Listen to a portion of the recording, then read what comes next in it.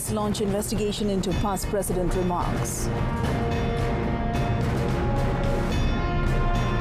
MOE assures no race will be marginalized in educational opportunities.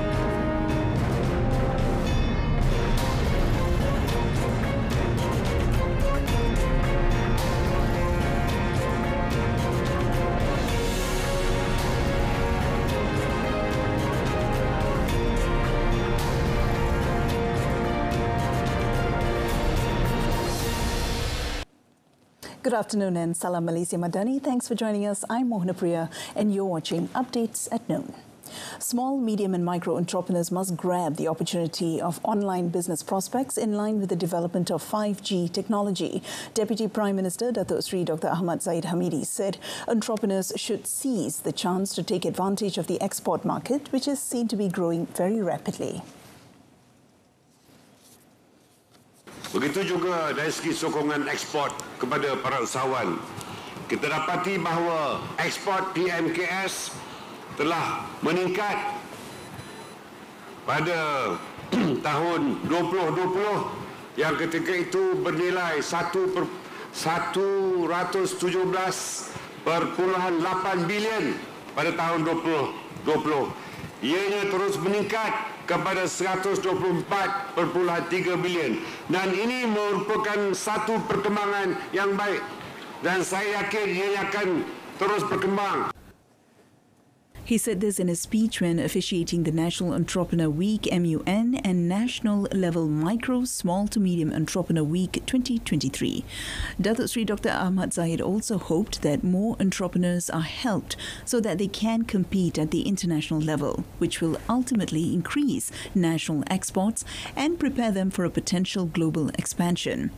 MUN and PMKS Week has recorded 120,000 attendees and total sales amounting to 1.96 million ringgit, as well as potential sales of around 51.61 million ringgit. 133 cases related to comments on social media containing issues related to religion, royalty and race, or 3R, have been recorded this year. According to Deputy Communications and Digital Minister Teo Ni Cheng, 95 of them are currently being investigated by police. The Ministry, along with the Malaysian Communications and Multimedia Commission, MCMC, as well as the Royal Malaysia Police, will continuously monitor social media comments touching on sensitive issues, especially ahead of the upcoming state elections. Agencies under the Communications and Digital Ministry, such as Cybersecurity Malaysia, will also lend their support in the technical field. Untuk bulan Januari sampailah bulan Mei, itu statistik setakat Mei sahaja. Untuklah kes yang komen-komen yang melibatkan institusi diraja yang telah dibuka fail oleh PDRM adalah sebanyak 14 kes. Dan untuklah posting ataupun di Facebook, ini hanya untuk Facebook. Okay, statistik ini tentang Facebook sahaja.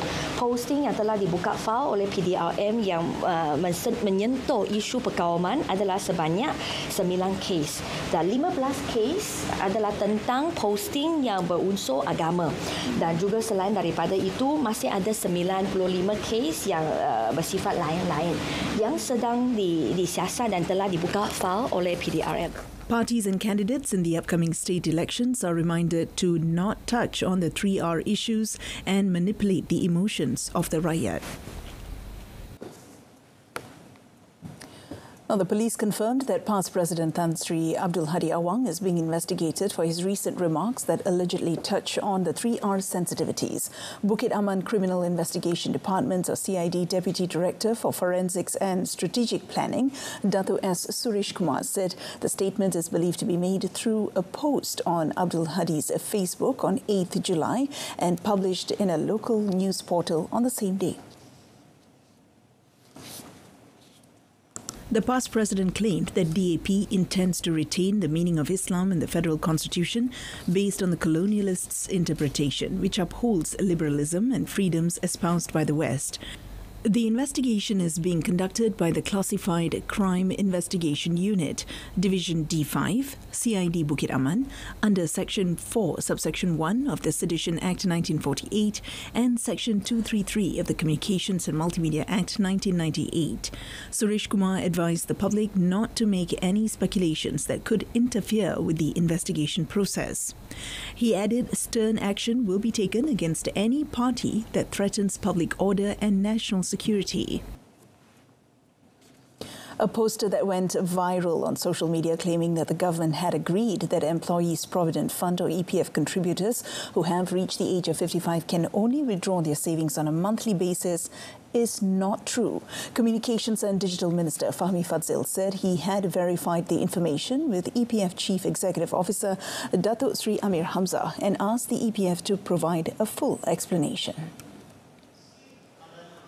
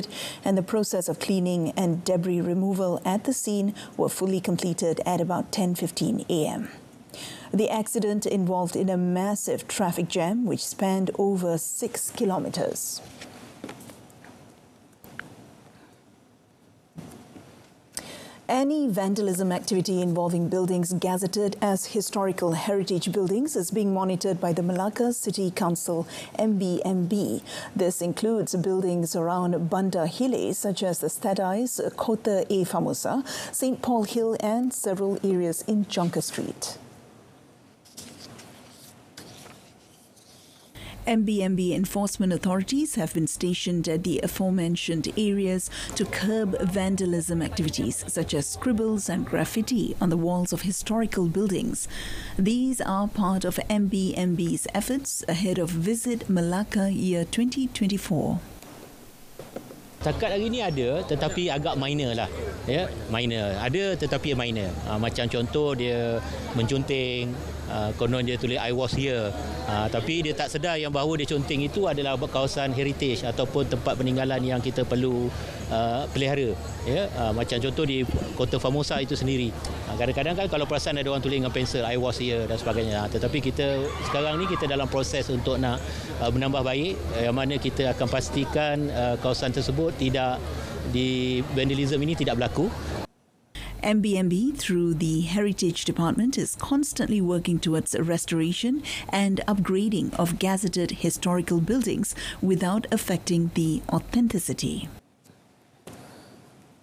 The Madani Afiat program is the government's approach to bring the services of the Ministry of Health directly to the community to raise awareness on health issues, especially in Selangor. Menteri Besar Datuk Seri Amiruddin Shahri said Selangor was chosen to be the first location for the people to undergo health screening to curb diseases. Sebanyak akan membantu kita terutamanya menangani aspek kesihatan awam dan pencegahan masalah kesihatan yang dilibatkan bersama-sama masyarakat. Ada beberapa agensi ataupun unit seperti Kombi, Hero dan sebagainya, dan di pihak kerajaan negeri kita ada SUKA ataupun sukarelawan kesihatan dan pelbagai yang lain, dan itu hanyalah sebagai katalis kepada usaha-usaha berterusan kita supaya masyarakat secara keseluruhan perlu terlibat sama. Dan saya ingat ini lesson learn yang paling besar ketika COVID-19, bagaimana semua masyarakat participate dan terlibat dalam aktiviti penjagaan kesihatan awam untuk diri mereka dan juga akan bagi efek pada yang lain. He said this after launching the Madani Afiat program at Batu Caves, Gombak. Also present at the event was Health Minister Dr. Zaliha Mustafa. The initiative was to detect and prevent the risk of non-communicable diseases (NCD) in the community through various programs such as door-to-door health screenings, health fairs and gotong royong with the local community. The Agriculture and Food Security Ministry is ready to help prawn breeders amidst claims that they are suffering a severe drop in sales over the past 2 months due to the abundance of imported prawns. Deputy Minister Chan Fung Hin said the Fisheries Department and the Fisheries Development Authority of Malaysia, LKIM, would help affected farmers in terms of marketing. Lambakan udang ni, saya rasa Jabatan Perikanan dan juga melalui LKIM, kita akan melihat kepada isu ini dan lepas tu saya rasa mereka akan respon kepada yang isu inilah. Cuma dari segi prinsip dia, memang kita tak ada halangan untuk sebarang import. Ini perdagangan yang bebas lah. Cuma yang pentingnya sekali saya pun rasa untuk pengusaha-pengusaha untuk ternakan udang tempatan ni juga harus melihat kepada macam mana cara mereka untuk memajukan daya saing mereka. Dan saya rasa dari segi pihak panduan teknikal TOF, Jabatan Perikanan akan tolong. He said this after officiating the closing ceremony of the Penang Farmer Fest 2023 at the Bukit Jambul complex yesterday. Chan said the abundance of prawns can provide an advantage to consumers as it allows them to buy prawns at a reasonable price.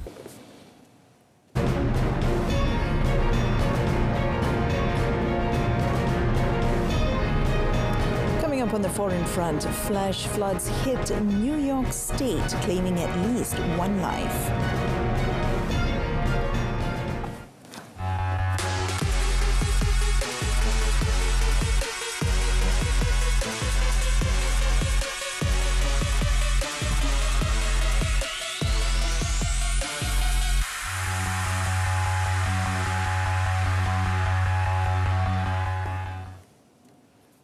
A slow-moving storm system brought heavy rain across a wide section of New York State on Sunday evening, flooding streets, prompting dozens of rescues for drivers whose vehicles were stranded on inundated roads and causing at least 1 death. The U.S. National Weather Service said the Hudson Valley was the most affected by the storm, with sections of the area getting between 5 and 8 inches of rain.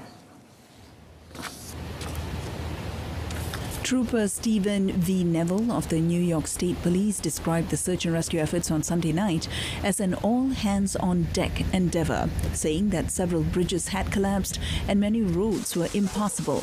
Parts of the Palisades Interstate Parkway, which is typically heavily travelled, were flooded and completely washed out. Stephen M. Newhouse, the Orange County executive, said that there had been one death related to the flooding. State Senator James Scofis, who represents Orange County, said that the victim was a woman in her 30s, though neither official had details on the cause of death or circumstances. Flash flood emergencies were issued for stretches of the state. Flash flood warnings were also in effect for Manhattan, the Bronx, Queens, Westchester, Clinton and Franklin counties on Sunday night. Meanwhile, China's Hubei province and Chongqing municipality undertook emergency flood responses yesterday as heavy rains swept those regions, unleashing deluges and triggering landslides. Central China's Hubei province has seen intermittent rainfall since noon on Friday, prompting local authorities to issue a red alert for heavy rain and activate an emergency flood response. From Friday noon, Yingshan County on the province's eastern border was lashed by downpours, with a maximum precipitation reaching 250.5 millimeters over 24 hours.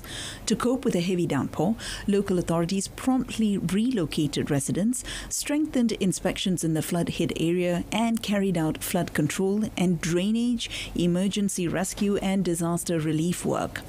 In southwest China's Chongqing municipality, the country's most populous municipality, floodwater got into some lanes and houses in its southwestern regions. In Heishui Township, heavy rain flooded many streets and some shops and affected the traffic of many expressways nearby, triggering a temporary traffic control in some sections. The heavy downpour also caused a landslide in Heishui village of the township. Wanzhou district in the northern region of the municipality, through which the Yangtze River runs, was also hit by floods due to the downpour on Friday. Argentina on Sunday inaugurated the first stage of a gas pipeline that will carry natural gas from the Vaca Muerta formation in western Argentina to Santa Fe province by way of Buenos Aires province, an essential work to reverse the country's significant energy deficit. Vaca Muerta, a massive shale formation the size of Belgium located in Patagonia, is seen as a key to boosting the South American country's gas supplies and lessening the need for pricey imports.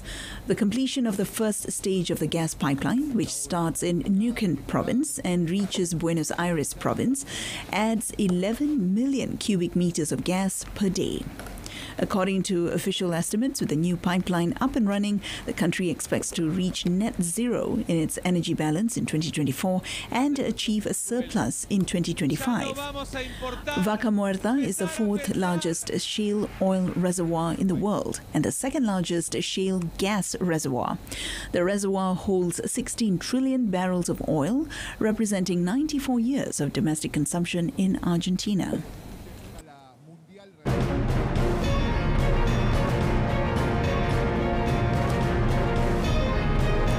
Next, Verstappen bags another victory for Red Bull at the British Grand Prix. That and more coming up in sports.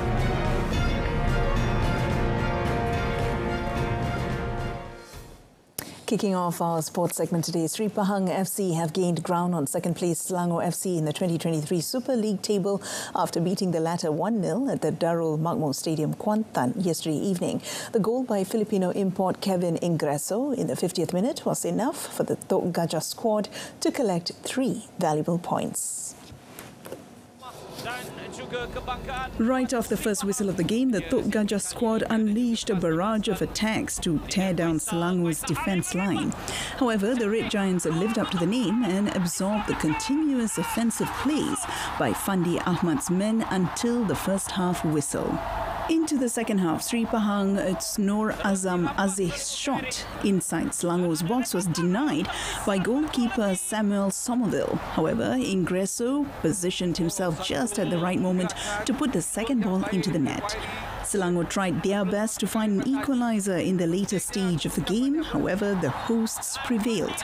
With the win, Sri Pahang now have 34 points in the pocket, on par with the Red Giant squad, with only goal difference separating the two sides.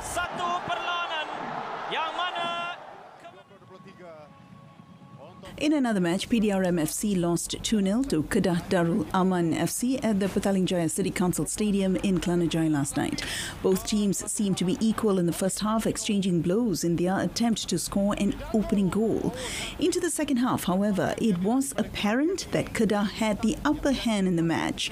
The visiting side on multiple occasions almost scored a goal, but they were denied by PDRM goalkeeper Akil Razak. The opening goal of the match only came in the 79th minute when Kedah was awarded a spot kick after the ball hit PDRM's captain James Okwosa's hand. Ifedayo Olusegun stepped up and converted the penalty for the visitors, and Lee Tuck added the second in stoppage time, also from a spot kick. Kedah are now fourth with 31 points, overtaking Sabah FC, who have 30 from 16 matches played. And in transfer news, Paris Saint-Germain have signed defender Lucas Hernandez from Bayern Munich on a 5-year deal. The French 2018 World Cup winner joins Manuel Ugarte, Milan Skriniar, Marco Asensio and Lee Kang-in as Parc des Princes newcomers since Luis Enrique's appointment as coach on Wednesday. The transfer fee has not been disclosed, but French media reported that PSG had paid Bayern a fee of 40 million euros plus add-ons for the 27-year-old. The France international made 107 appearances for the German league champions since his arrival in 2019. However, he only made 7 appearances in the league games last season after suffering a cruciate ligament rupture injury at the World Cup that kept him sidelined for the remainder of the season. Hernandez will link up in defence with Slovakia captain Skriniar, who joined on a free transfer the day after Enrique's unveiling as manager, with forward Asensio moving from Real Madrid. Former Barcelona and Spain boss Enrique has been quick to recruit as major doubts persist over the future of Kylian Mbappe. PSG must sell their superstar player in the current transfer window or likely lose him for nothing when his deal ends next season. Former Barcelona and Inter Milan midfielder Luis Suarez, the only Spanish-born men's footballer to have won the Ballon d'Or, has died at the age of 88. Suarez, who joined Barca in 1955, won the Ballon d'Or, football's most prestigious individual trophy, after claiming a League Cup and Cup double with the Catalan side in 1959. Suarez joined Inter in 1961, winning 3 Serie A titles, 2 European Cups and 2 Intercontinental Cups during his 9 years in Milan. He also won 32 caps for Spain and was part of the squad which won the European Championship in 1964. After retiring from playing in 1973, Suarez went on to manage Inter, Deportivo La Coruña, Cagliari and SPAL. He also took charge of the Spanish national team between 1988 and 1991, leading them past the group stage of the 1990 World Cup. Moving on to Formula One news, Max Verstappen recovered from a slow start in British Grand Prix to deliver a record equaling 11th consecutive win for his Red Bull team and his 6th Formula One win in a row. The Dutchman came home almost 4 seconds ahead of McLaren's Lando Norris, who held off Mercedes' 7-time champion Lewis Hamilton in a thrilling finale. The race began in warm and dry conditions following light rain as Norris, from second on the grid, took advantage of a slow start by Verstappen. The Dutchman recovered his poise and swept past the Briton on lap 5 to lead. By lap 15, Verstappen's lead was 3.1 seconds as light drizzle began. Further back, Perez was carving through the field from 15th, following his 5th consecutive qualifying flop. Leclerc was the first leading contender to pit after 19 laps, switching from medium to hard tyres and rejoining the 12th. It was a clear sign of spare performance capacity, as Verstappen responded with a series of fastest laps to stretch his lead to 6.5 seconds by half distance on lap 26 when Sainz pitted for hards. Intriguingly, Verstappen and Hamilton were still on used softs, while Norris and Piastri took hards, as did Ferrari for the final 14 laps sprint. Norris was unimpressed with his team's cautious decision and reacted slowly when Verstappen darted clear. With 10 laps to go, Verstappen led by 3.2 seconds, while Perez climbed to 7th. It was Verstappen's 43rd career win and his 8th in 10 races this year, as he increased his lead ahead of teammate Sergio Perez to 99 points. Norris' McLaren teammate, Australian rookie Oscar Piastri, finished 4th ahead of George Russell, Perez, two-time champion Fernando Alonso of Aston Martin, and Williams' Alex Albon. And moving on to tennis, Andrei Rublev reached the quarterfinals in Wimbledon after dispatching Alexander Bublik 7-5, 6-3, 6-7, 6-7, 6-4 in 5-set thriller. The world number 7 was in firm control of the match after winning the opening 2 sets. However, Bublik claimed the 3rd and 4th sets in the tie breaks before Rublev roared back to win after 3 hours and 17 minutes. Both players crushed the ball with unrelenting power, but 2 factors proved decisive. Bublik was unable to capitalize on any of the 5 break chances he had in the match, and several of Bublik's 14 double faults came at critical times. In the first set, he came unglued with back-to-back double faults to hand the set to the world number 7. The recent Hale champion also threw in a double fault at 30-all in the 6th game of the 2nd set, when he was decisively broken, and again at 30-all in the 8th game of the 5th set, which gave Rublev a leg up to a 5-3 lead. After an extended rally, Bublik hit what he thought was a down-the-line backhand winner. However, Rublev somehow managed to run it down, slipping to the grass as he flicked a low forehand back into the middle of the court, leaving Bublik stunned and standing motionless. Rublev, who fired 20 aces to Bublik's 39, will next face the winner of 7-time champion Novak Djokovic and Poland's Hubert Hurkacz. And in the women's side, Iga Swiatek's Wimbledon dream was hanging by the tiniest of threads as she faced 2 match points against Belinda Bencic. But the world number 1 came through the toughest of the tests to reach her first quarterfinal at the Grass Court Grand Slam. Her Swiss opponent proved a frustrating obstacle, with Poland's 4-time Grand Slam winner struggling to master the Olympic champion for the majority of what proved an intriguing tussle. While the Pole seemed untroubled early in the first set, winning 17 points in a row on serve and generating breakpoints almost at will, her frustration levels started to mount as Bencic refused to yield. Her 6 breakpoints in the first set included 2 set points. However, Bencic doggedly resisted and then raced into a 6-1 lead in the tiebreak, eventually closing it out when the world number 1 fired a forehand long. Bencic then saved a 7th straight break point in the first game of the 2nd set.